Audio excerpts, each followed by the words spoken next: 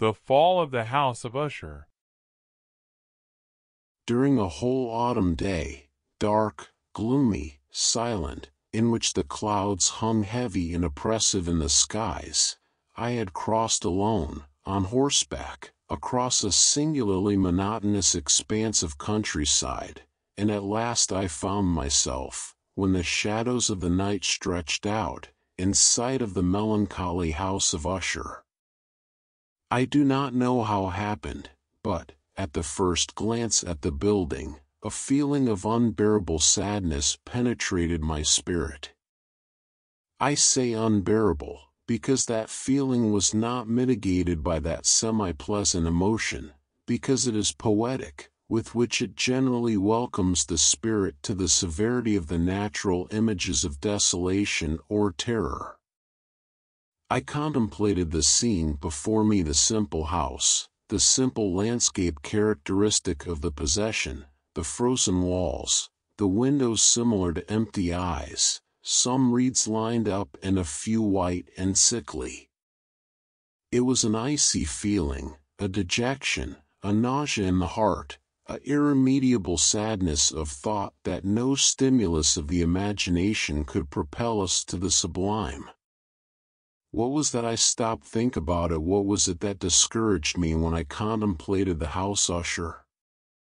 With a complete depression of soul that cannot be properly compared, among terrestrial sensations, rather than with that later dream of the opium addict, with that bitter return to life daily, to the atrocious fall of the veil. It was a completely insoluble mystery, couldn't fight the gloomy visions that crowded upon me as I pondered on it. I was forced to resort to the unsatisfactory conclusion that there are, without a simple, things that have the power to affect us in this way, although the analysis of that power is based on considerations in which we would lose foot. It was possible, I thought, that a simple difference in the arrangement of the details of the decoration, of the details of the painting, are sufficient to modify, to perhaps annihilate, that capacity for painful impression. Acting on this idea, I led my horse towards the steep bank of a black and gloomy pool that stretched with calm brilliance before the house, and I looked down intently but with a deeper shudder, terrifying even than before, the recomposed and inverted images of the grayish reeds from the livid trunks and from the eye-like windows empty. However, in that gloomy mansion I proposed to reside for a few weeks. Its owner, Roderick Usher, was one of my jovial childhood companions, but many years had passed since our last meeting. A letter, however, had reached me recently to a remote part of the region, a letter from him whose character of vehement urgency admitted no other response than my presence. The lyrics showed obvious nervous agitation.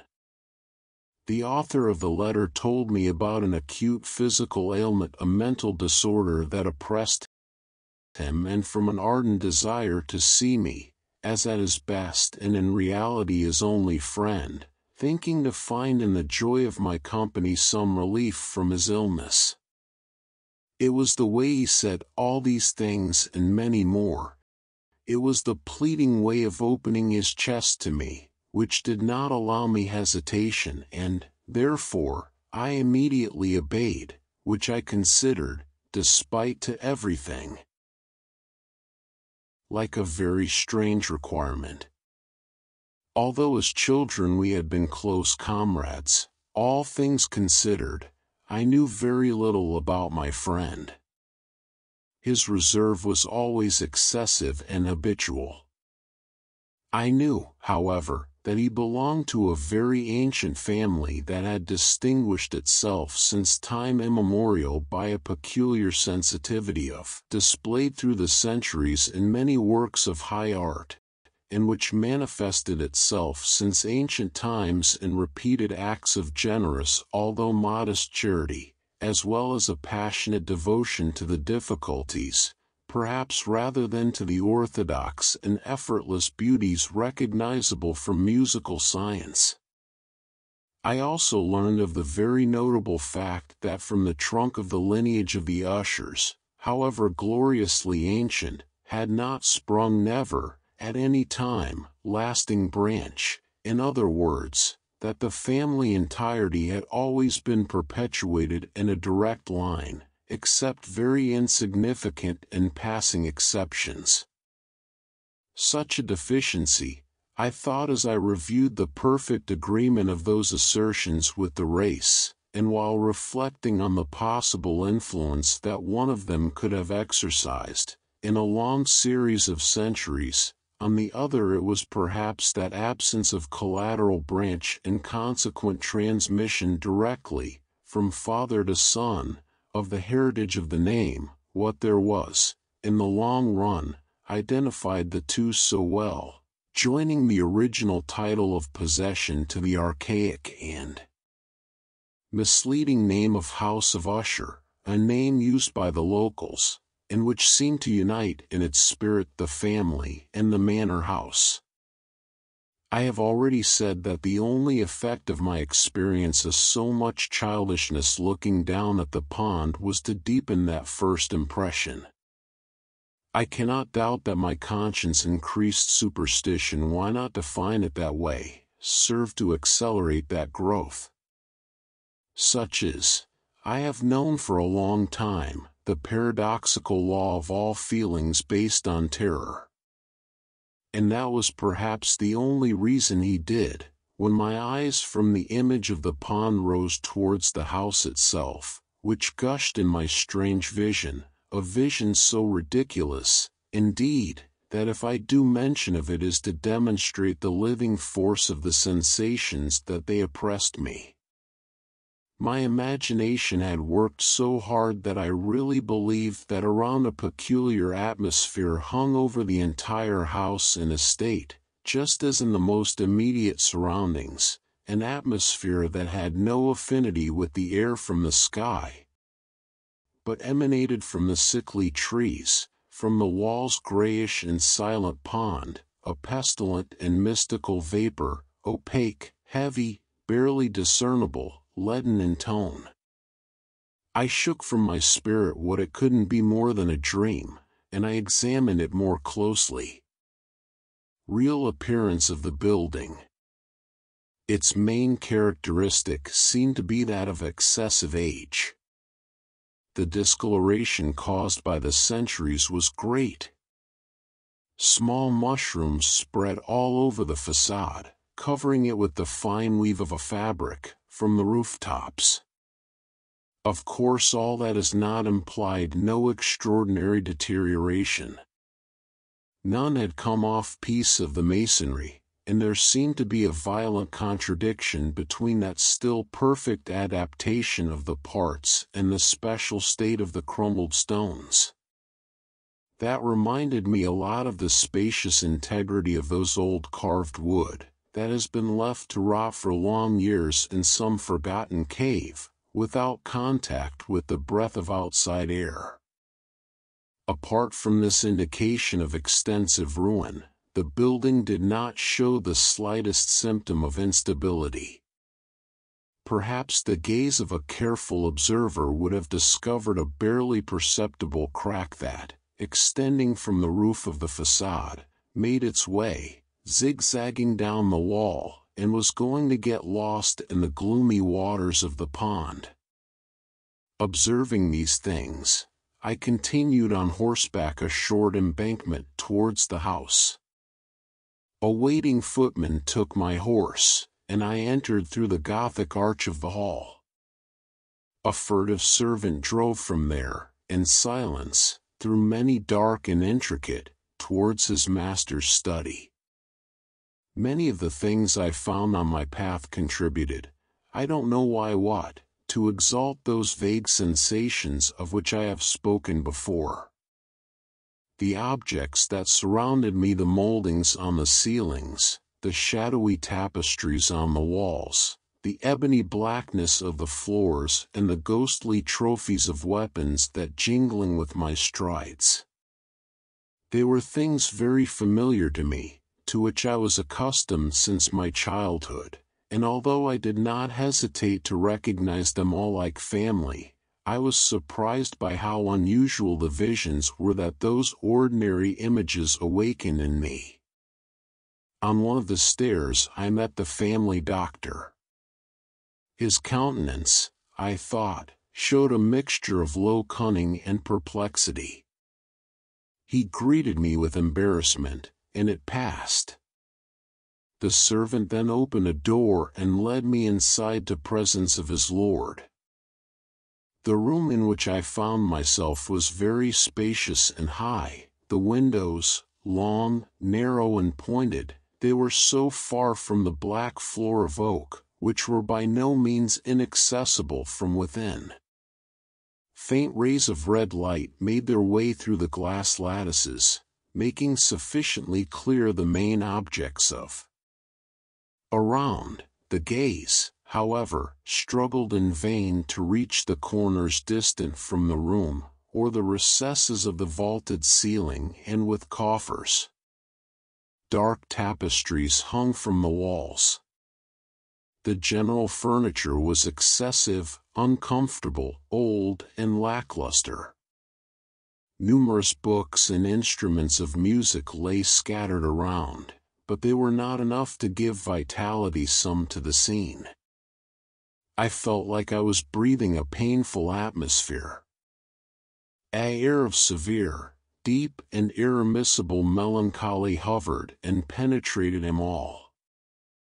At my entrance, Usher got up from a sofa on which he was completely stretched out, and greeted me with a warm vivacity that was very similar, perhaps it was my first thought, to an exaggerated cordiality, to the obligatory effort of a man-of-the-world ennuyé. With everything, the glance I cast at his face convinced me of his perfect sincerity. We sat down, and for a few moments, while he was silent, I looked at him with a feeling half of pity and half of dread. Surely, no man had ever changed in such a terrible way and in as short a time as Roderick Usher. I could hardly myself persuade me to admit the identity of the one who was in front of me, with the companion of my early years. Even so, the character of his physiognomy had always been remarkable. A cadaverous complexion, large, liquid and luminous eyes above all comparison, somewhat thin and very pale lips, but with a curve incomparably beautiful, a nose of a delicate Hebrew type, but of an unusual width and such a shape, a molded chin with finesse, in which the lack of prominence revealed a lack of energy, the hair, which because of its soft tenuity looked like a spider's web. These traits, together with an excessive frontal development, together they made up a physiognomy that was not easy to forget. And at present, in the simple exaggeration of the predominant character of those features, and in the expression they showed, a change was noticeable such that I doubted the man to whom I was speaking. The spectral pallor of the skin and the now miraculous shine of the eyes overwhelmed me above all pondering, and they even terrified me. Furthermore, he had let his silky hair grow without worry, and as that spider tissue floated rather than fell around the face, it did not I couldn't, not even making an effort, relate to that arabesque expression with any idea of simple humanity. At first, I was struck by a certain incoherence, a contradiction in manners from my friend, and I soon discovered that it came from a series of small and futile efforts to overcome a habitual embarrassment, an excessive nervous agitation. I was already prepared for something of that kind, not only because of his letter, but by the memories of certain features of his childhood, and by the conclusions deduced from their peculiar physical makeup and temperament.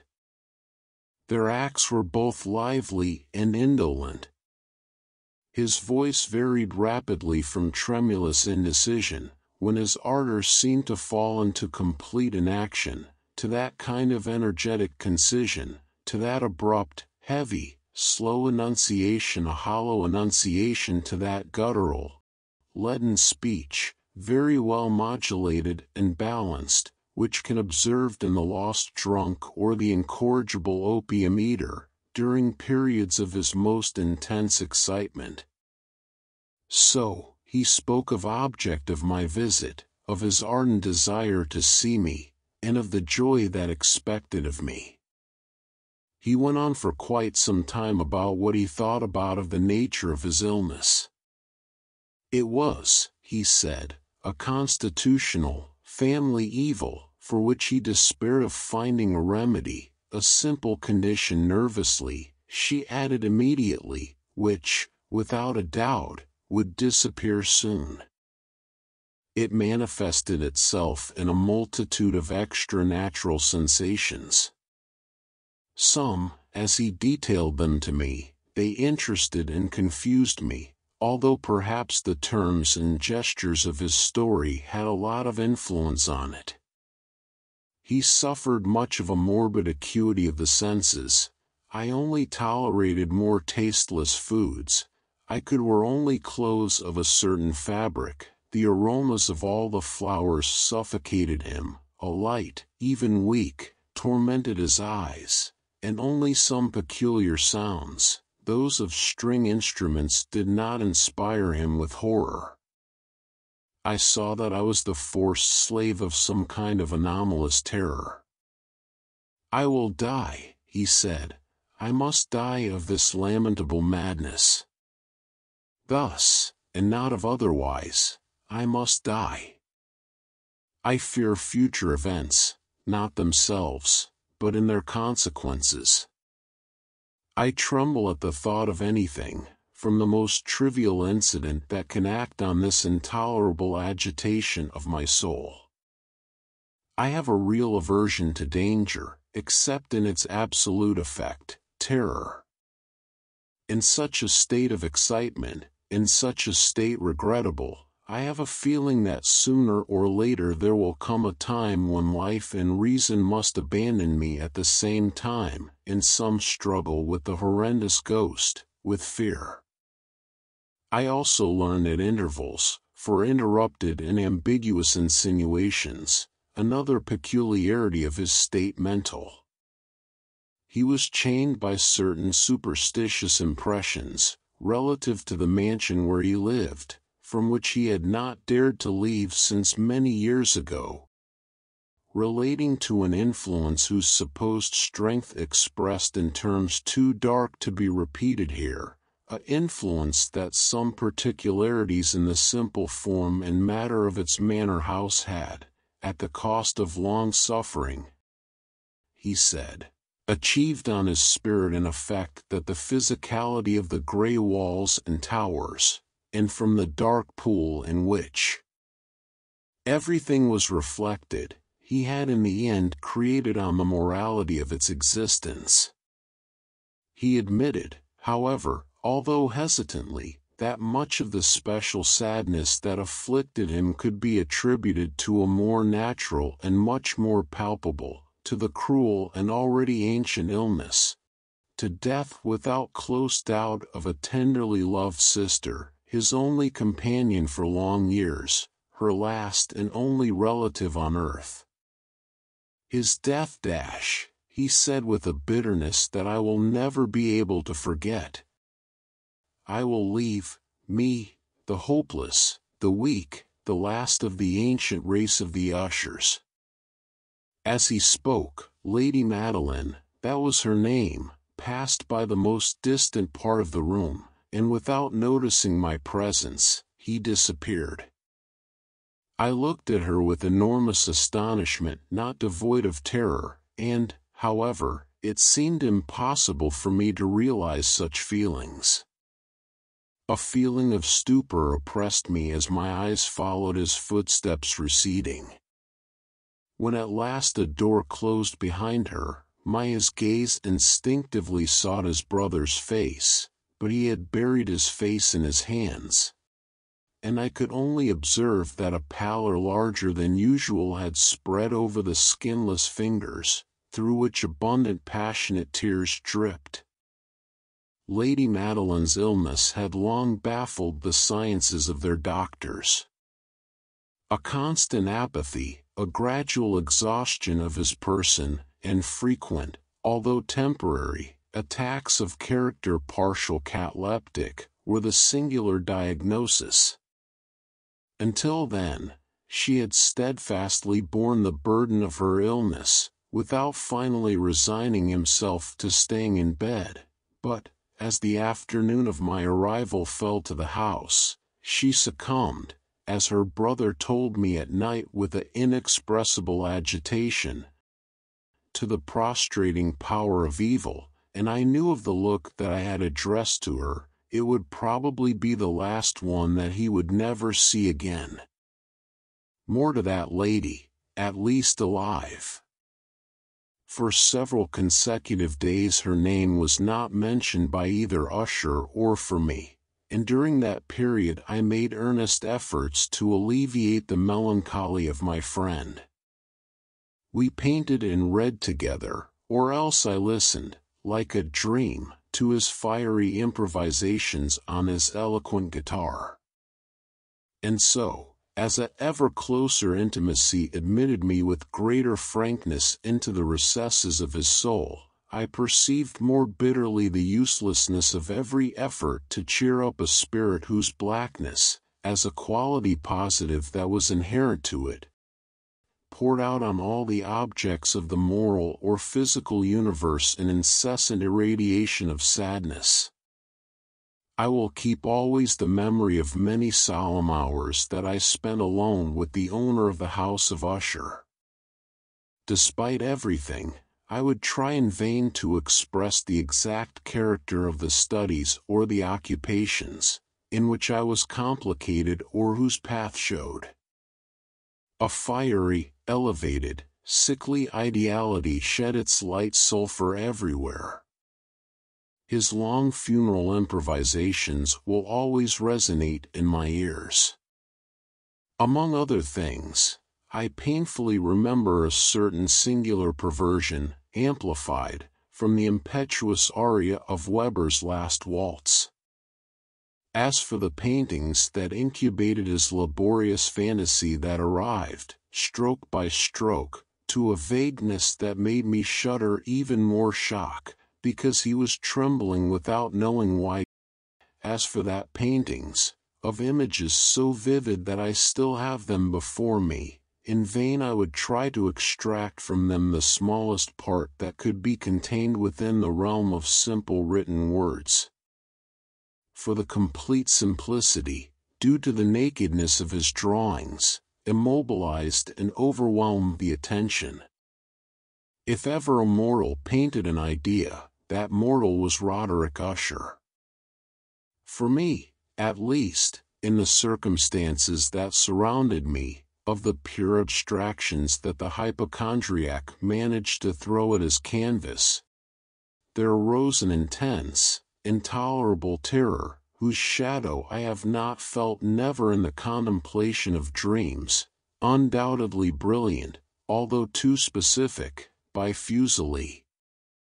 One of my friend's ghostly conceptions, in which the spirit of abstraction did not participate so rigidly, it can be sketched, although barely, with words. It was a little painting that represented the interior of an intensely long and rectangular cave or tunnel, with low walls, smooth, white and without interruption or ornament. Certain accessory details of the drawing serve to explain the idea that excavation 11 it was too deep below the surface of the earth.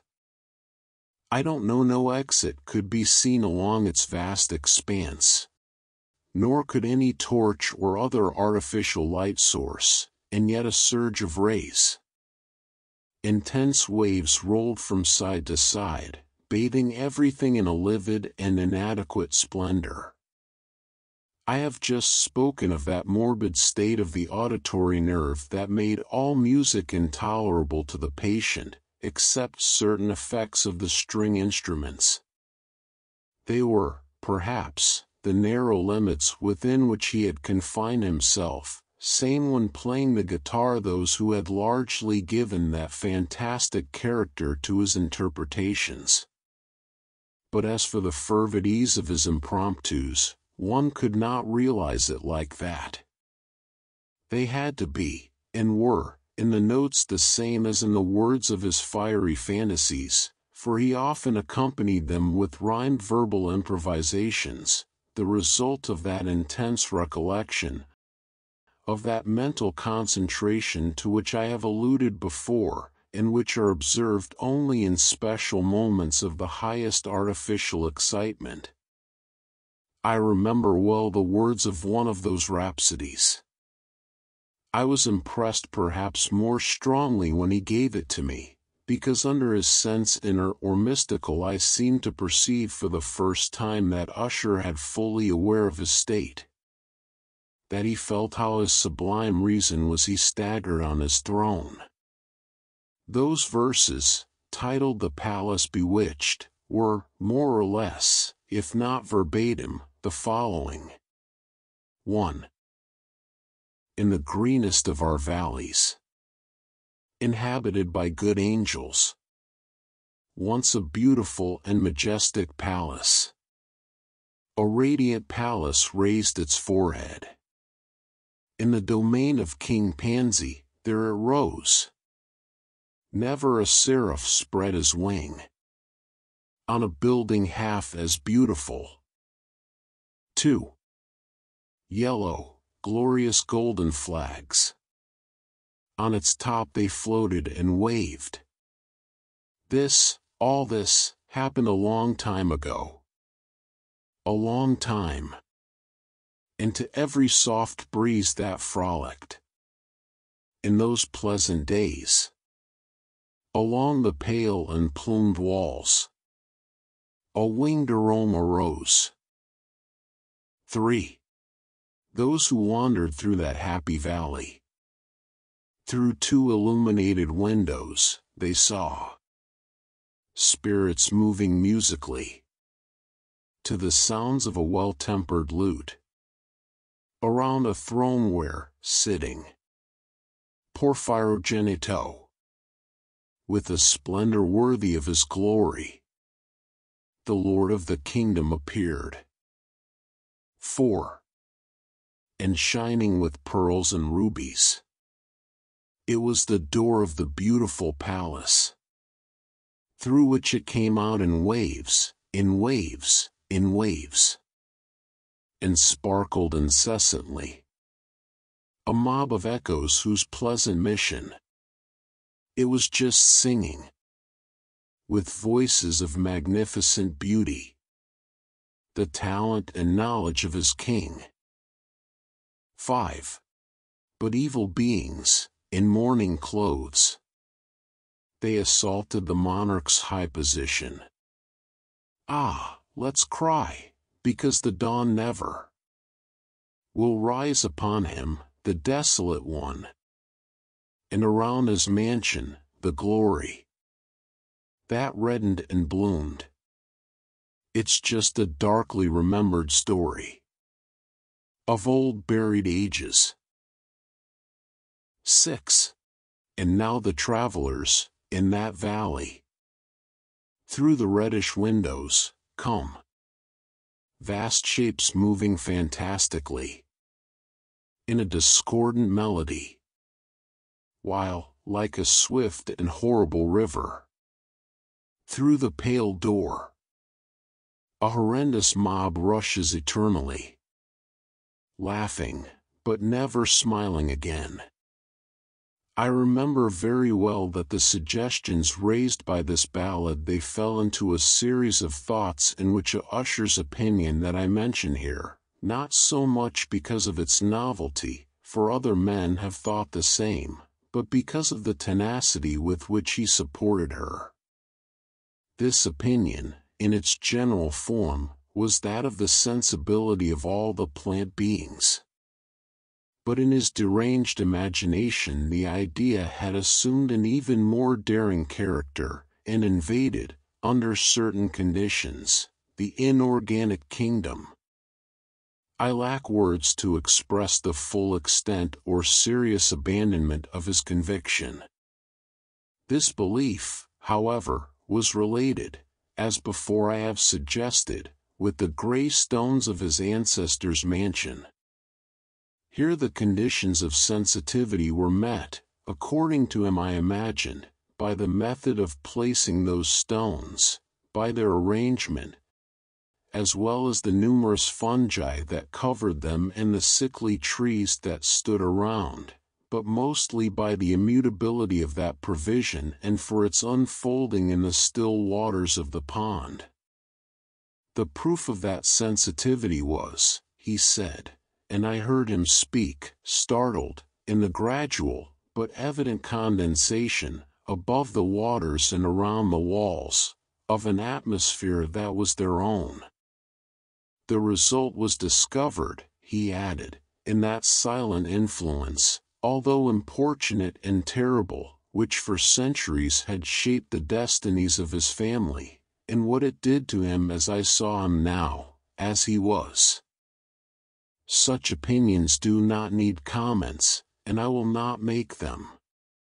Our books, the books that for years had been a small part of the spiritual existence of the sick person, were, as supposed, in strict accordance with that ghostly character.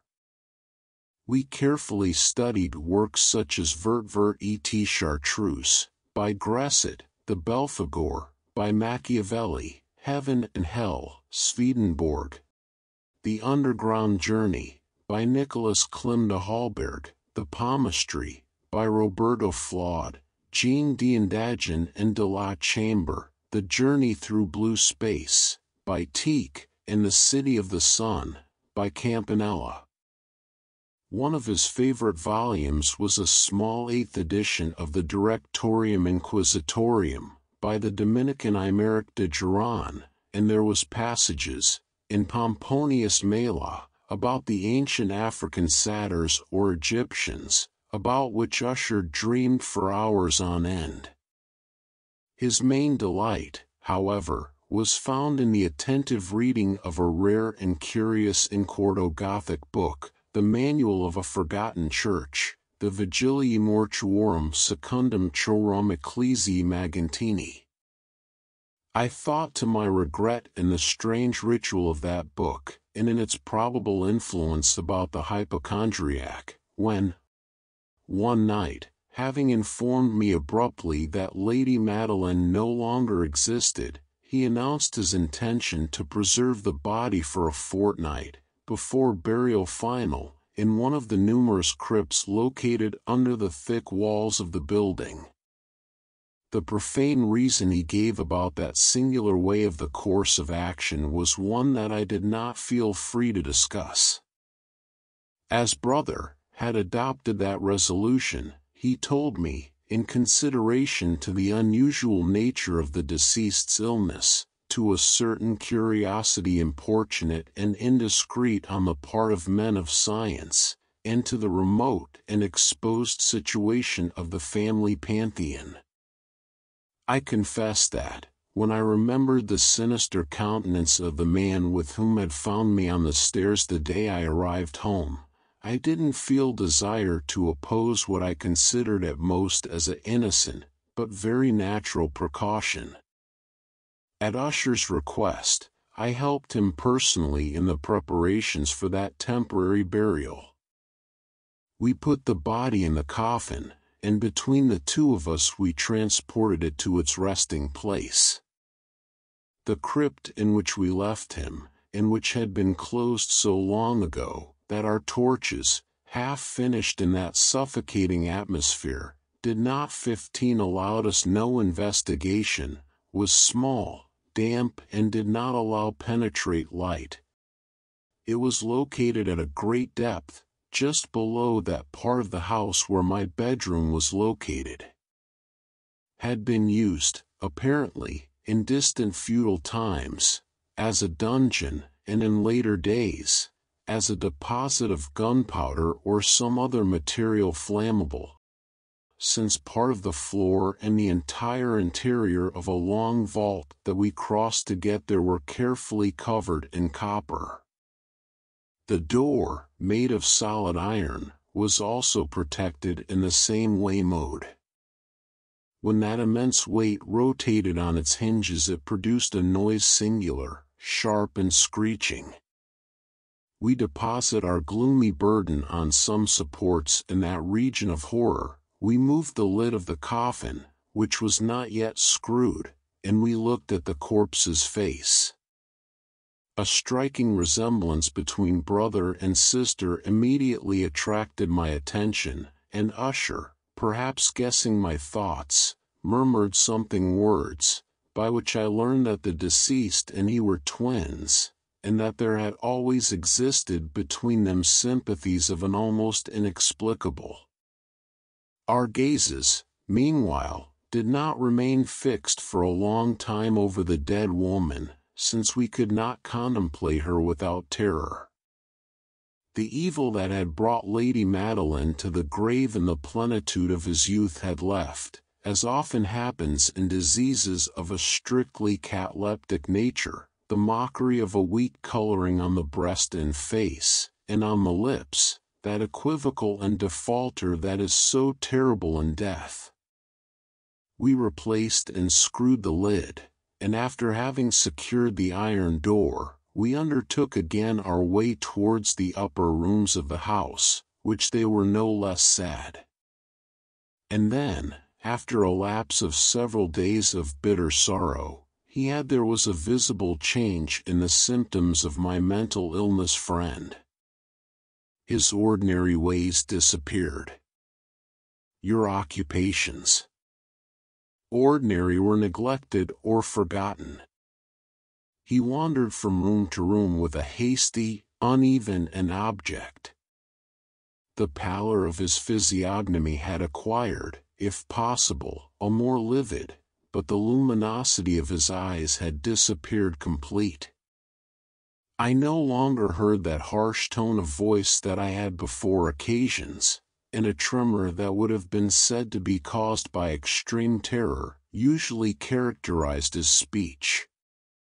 It sometimes occurred to me, in fact, to think that his mind, restlessly agitated, was tortured by some oppressive secret, the disclosure of which had no purpose value to effect.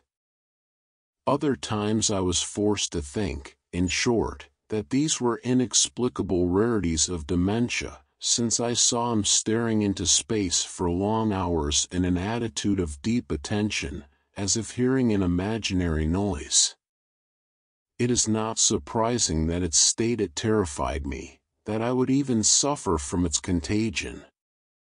I felt it slip inside from me, in a slow but sure gradation, the violent influence of his fantastic, yet impressive superstitions. It was especially a night, the 7th or 8th since we deposited Lady Madeline in the dungeon, before retiring to our beds, when I experienced all the power of such sensations. The dream did not want to come close to me bed, while the hours passed and passed. I tried to find a reason nervousness that dominated me.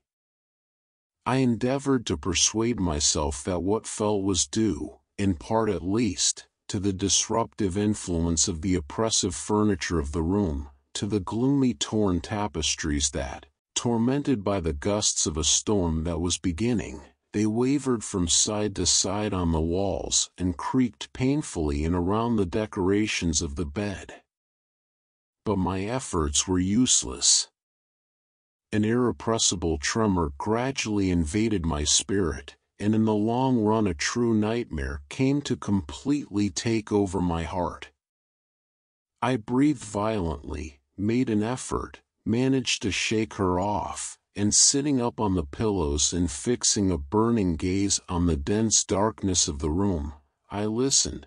I couldn't say why I prompted an instinctive force, to certain vague noises, muffled and indefinite sounds that reached me through the pauses of the storm. Dominated by an intense feeling of horror, inexplicable and unbearable, I dressed quickly, since I felt that I would not be able to sleep at all the night, and I tried, walking with large steps through the room, to get out of the lamentable state in which he was immersed. He had barely made a few turns when a light step along a nearby staircase caught my attention by Usher. A moment later he knocked softly on my door and entered, carrying a lamp. His face was, as usual, pale cadaverous. But there was also a kind of madness in his eyes, hilarity, and in all its bearing, and evidently contained hysteria. His appearance terrified me, but everything was preferable to the loneliness that I had endured for so long, and I welcomed his presence as a relief. "And you haven't seen this?" he said abruptly, after remaining silent for a few moments looking at me. "Have not seen you this? Well, wait. You will see it." While speaking thus, and having carefully guarding his lamp, he rushed towards one of the windows and opened them wide to the storm. The impetuous fury of gust lifted us almost off the ground. It was, indeed, a stormy night, but frighteningly beautiful, of singular rarity in its terror and in its beauty. A whirlpool had concentrated its force in our proximity, because there were frequent and violent changes in the direction of the wind, and the excessive density of the clouds, so low that they passed over the tortillas of the house, did not prevent us from appreciating the lively speed with which they came against each other from all points, instead of getting lost at a distance. I say that its excessive density did not prevent us from perceiving that, and even so, we could not see the moon or the stars, nor did any lightning project its radiance. But the lower surfaces of those vast masses of agitated vapor, the same as all terrestrial objects very close around us, reflected the supernatural clarity of an emanation soda that hovered over the house and wrapped it in a shroud bright and well visible. "You must not, you will not contemplate this," I said, trembling, to Usher, and I took him with gentle violence from the window to a chair. "Those apparitions that upset him are simple electrical phenomena, nothing rare, or perhaps they have their horrible origin in the fetid miasmas of the pond. Let's close this window, the air is freezing and dangerous for your organism. Here you have one of your favorite novels. I will read, and you will hear, and so we will spend this terrible night, together." The old volume, the one I had picked up, was Sir Lancelot Canning's Mad Tryst. But it had called Usher's favorite book out of sad jest, for, in truth, with its crude and poor prolixity, it could offer little attraction for the elevated and spiritual ideality of my friend. It was, however, the only book which I had immediately at hand, and I gave myself up to the vague hope of that the excitement that agitated the hypochondriac could find relief, for the history of mental disorders is full of similar anomalies, even in the exaggeration of the crazy things that I was going to read to him. Judging by the gesture of predominant and ardent interest with which he listened or pretended listening to the sentences of the narration, I could have congratulated myself on the success of my purpose. I had arrived at that well-known part of history in which Ethelred, the hero of the tryst, having attempted in vain to penetrate peacefully in the hermit's dwelling, he decides to enter by force. Here, as you will remember, the narration says the following.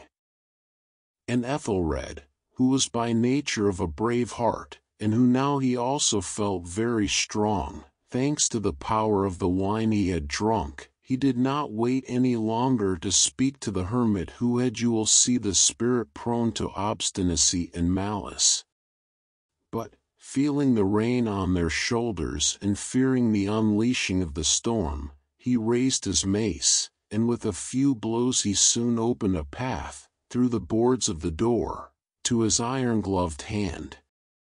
And then pulling it vigorously towards him, he made it creak, sink and break everything into pieces, in such a way that the noise of the dry wood and sounding hollow reverberated from one part of the jungle to another.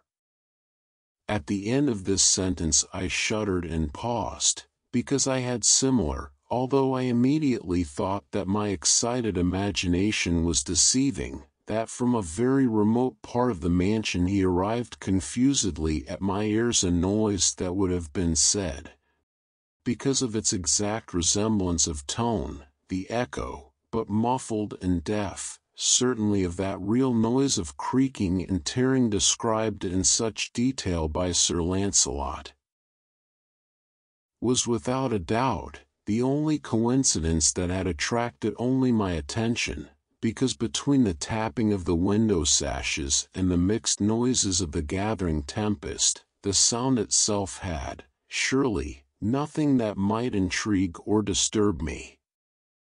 I continued the narration. But the good champion Ethelred, passing through the door, he felt painfully angry and astonished when he perceived no trace of the malicious hermit, but, instead, a dragon of phenomenal and scaly, with a tongue of fire, and it was of sentinel before a palace of gold, with a floor of silver, and on the wall a shiny bronze shield appeared hanging, with this legend above it: "Whoever enters here will be the winner, whoever kills the dragon, the shield will win."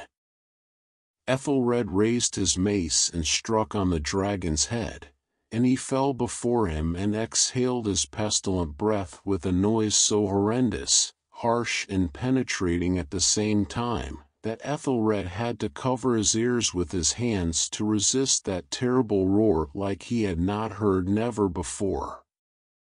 Here I suddenly made a new pause, and now with a feeling of violent astonishment, since there was no doubt that I had heard this time. It was impossible for me to say which direction it came from. A faint noise, and as if distant, but harsh, prolonged, singularly sharp and grating, the exact counterpart of the supernatural dragon rite described by the novelist, and just as my imagination had already imagined. Oppressed as he was, without a doubt, by that second and very extraordinary coincidence, due to 1,000 contradictory sensations, between the which predominated an extreme astonishment and terror, I kept, however, sufficient presence of mind to be careful not to excite with it any observation of my companion's nervous sensitivity. No, I was not at all sure that he would have noticed the noises in question, even, no doubt, a strange alteration had manifested itself, since a few minutes ago, in his attitude. From your first position in front of me had he gradually turned his chair so that he was sitting with his face turned towards the door of the room, so only I could see part of his features, although I noticed that his lips trembled as if they let out an inaudible murmur. His head was drooping on his chest, and yet I knew he was asleep, because the eye that he glimpsed in profile remained open and permanent. Furthermore, the movement of his body also contradicted that idea, since it swung with a gentle, but constant and uniform oscillation. I noticed all this, of course, and resumed Sir Lancelot's story, which it continued like this. And now the champion, having escaped the terrible fury of the dragon, and remembering the bronze shield, and that the enchantment that over it weight was broken, he pushed the dead mass out of his way and he advanced bravely across the silver floor of the castle towards the side of the wall where the shield hung, who, in truth, did not wait for was very close, but fell at his feet on the pavement of silver, with a heavy and terrible noise. These last syllables had barely passed my lips, and as if in reality a bronze shield would have fallen at that moment heavy on a silver floor, I heard the echo clear, deep, metallic, 20 resonant, if dull in appearance. Excited beyond measure, I jumped on my feet, while Usher had not stopped his rocking rhythmic. His eyes were fixed before him, and his entire physiognomy, contracted by a stony rigidity. But when I put my hand on his shoulder, a loud shudder ran through his entire being, a weak smile trembled over his eyes, lips, and I saw that he spoke in a dull, rapid, stammering murmur, as if he didn't notice my presence. Leaning over him, I finally absorbed the horrendous meaning of his words. "Don't you hear?" "Yes, I hear, and I have heard. For a long, long time, many minutes, many hours, many days, I have heard, but not me dared. Oh, pity me, miserable wretch that I am. I did not dare. I didn't dare speak. We put her alive in the tomb. Have I not said that my senses are heightened? I tell you now that I have heard your first weak movements inside the coffin. I have heard them many years ago, many days, and yet I did not dare to speak. And now, tonight, Ethelred, ha ha ha. The hermit's door broken, the death cry of the dragon and the roar of the shield. You better say the tearing of your coffin, and the creaking of the iron hinges of his prison, and his struggle within from the copper vault. Oh! Where to flee? Won't she be here followed?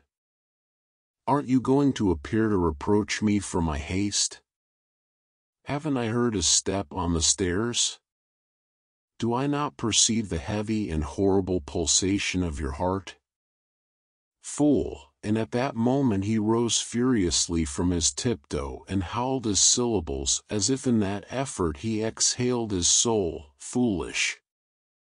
I tell you that she is now behind the door." At the same instant, as if the superhuman energy of his words would have acquired the power of a spell, the great and ancient leaves that he pointed to slowly opened their heavy ebony jaws. It was the work of a furious gust, but in the frame of that door there was then the tall, shrouded figure of Lady Madeleine de Usher. There was blood on his white clothing, and his entire emaciated person showed the obvious signs of a bitter struggle. During a moment she remained trembling and hesitating on the threshold, then, with a muffled, plaintive cry, he fell forward on his back. "Brother," and in his violent and now final agony he dragged him to the ground, already corpse and victim of his anticipated terrors. I fled from that room and that mansion, horrified. The tempest it was still unleashed in all its fury when I crossed the old road. Suddenly an intense light was projected onto the road, and I turned to see where such singular clarity could emerge, since I only had the vast mansion and its shadows. The irradiation came from the full moon, which was setting between a red of blood, and which now shone brightly through that crack before barely visible, and which, as I said at the beginning, extended, zigzagging, from the roof of the building to the base. While as I examined, that crack widened rapidly, there was again impetuous gust, a whirlpool, The entire disk of the satellite exploded suddenly before my sight. My brain was upset when I saw the heavy walls collapse, split in two. A long and tumultuous roar resounded, like the voice of 1,000 waterfalls, and the deep and fetid pool, located at my feet, closed gloomily and silently on the remains of the house of Usher.